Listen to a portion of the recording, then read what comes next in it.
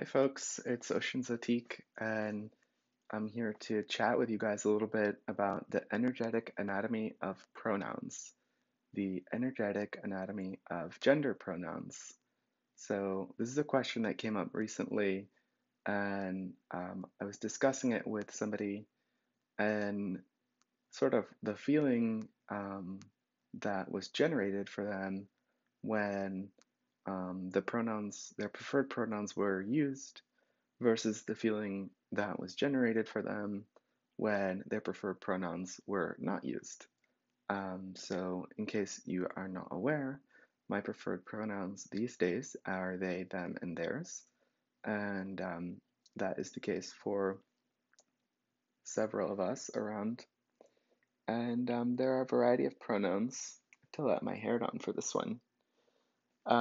There are a variety of pronouns which beings might choose to use, which reflect their autonomous choice as to how they prefer to navigate and be in the world.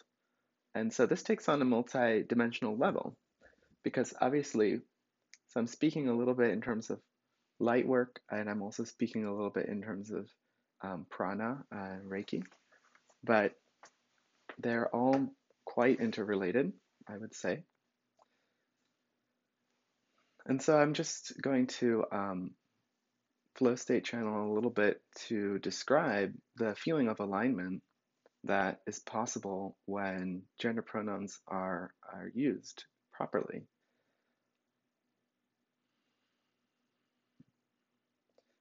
So basically, when our souls are imprinting onto these bodies, we each come with a set of samskaras or set of causes and conditions for which we're here to learn some type of lesson. And there are many different types of identity markers, there's many different types of points of differentiation that make us all different and unique and give us all different characteristics. And of course, there's many, many different social conventions and structures in place which sort of incentivize or disincentivize certain attributes, creating systems of privilege or disprivilege. And of course, there is some level of consciousness, especially as multidimensional beings having a human experience, that we're all one, which is very, very true. And yet, um, and there are also concepts of rebirths that, as human beings, multidimensional human beings, we may or may not have had dozens of rebirths, some of which may have been as a man or as a woman or as some other sentient life form, or perhaps even on a different planet, or all different kinds of civilizations. So that's also possible. And then another really big concept that I'm aware of is the divine masculine essence and the divine feminine essence, which is yet again another pair of polarities which can be sort of energetically in play, along with what is called the inner child. And so those are all different elements which can describe aspects of our human experience in these bodies and in our minds, and they're certainly all in play. However, we're kind of not really even talking about that. I would say that with the energetic anatomy of gender pronouns, it really has to do with autonomy and sovereignty, and basically about seeing and honoring the individual in how they choose to present their own self. And most likely, this is connected to their soul's mission in this rebirth on this planet. And so the feeling of alignment that occurs when correct gender pronouns are used, it builds a unity consciousness, and it is a form of balancing.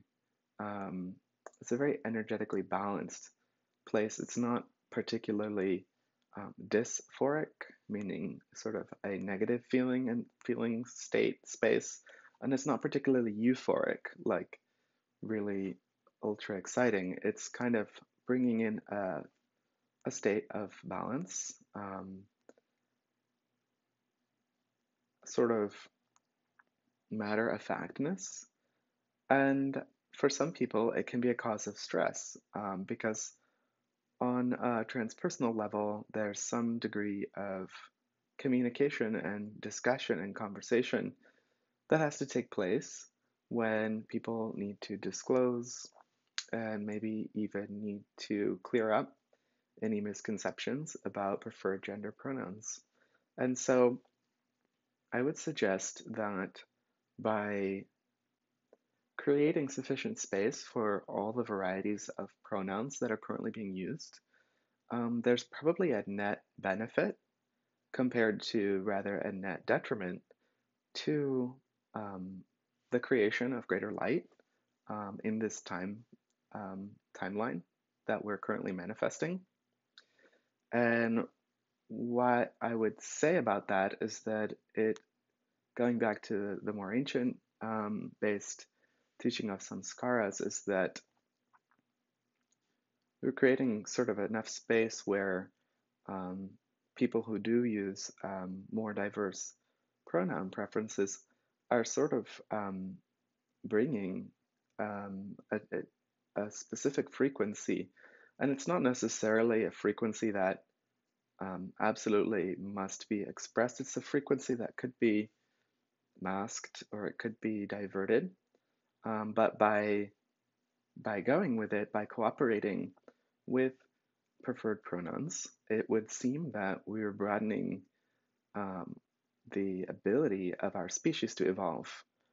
And that is very aligned, I would suggest, to the goals of planetary transformation and of consciousness transformation.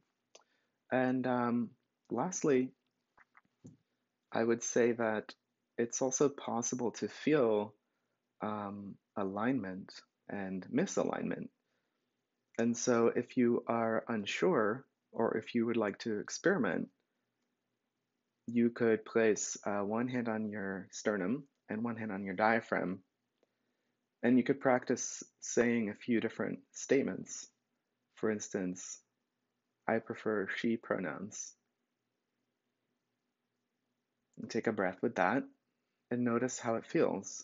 Do you feel an upward rush of energy? Do you feel kind of a downward sagging of energy? Or do you feel some balanced, sort of percolating sensation? And the same, I prefer he pronouns. I prefer they pronouns. I prefer some other type of pronoun. I identify as male. I identify as female. I identify as non-binary. I identify as something else.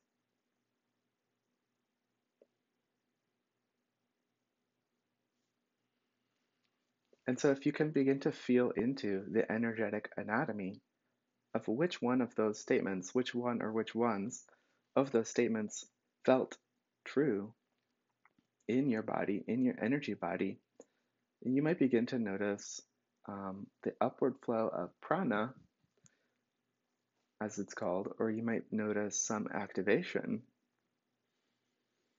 based on which one of those statements resonated for you. And when we're coming from a place of resonance, that is a place where bridges can be built, where unity consciousness is more accessible, and it's kind of more of the space where we want to be.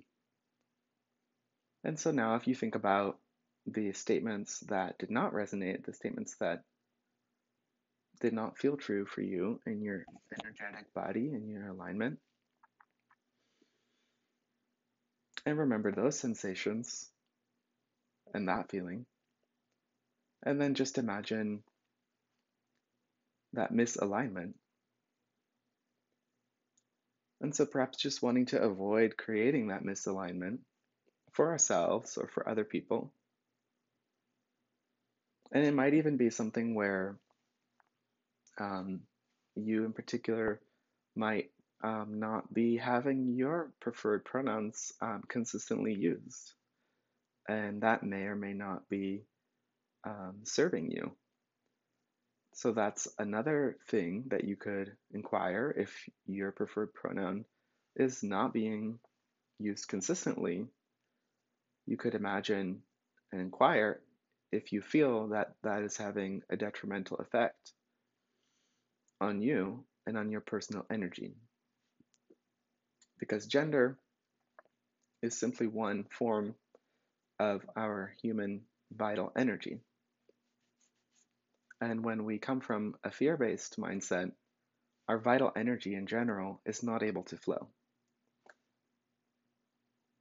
So when there's constriction, there's an absence of flow.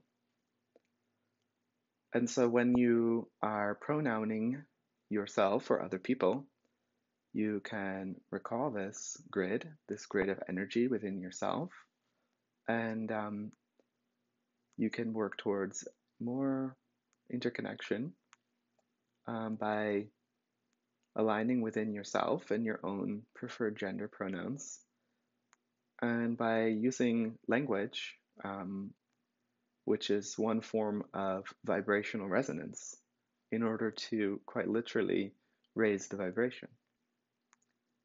So I hope that these concepts and I hope that this energy, this overall gestalt of what I channeled for you guys just now, you folks just now, is able to illustrate a little bit more about the energetic anatomy of gender pronouns. And if you would like to discuss more about this, I invite you to connect to me on social media through my Instagram at ozotique or through my website, zotique.org. And if you would like to continue working with me to discover the energetic resonances which align most to your preferred expression, your preferred pronoun, and your highest and most ascended expression of your genders or gender, you are also welcome to book a Zoom session with me as well, which is available through the bio on my Instagram. So I hope that this has been beneficial to you. May you be well. And until next time, bye bye.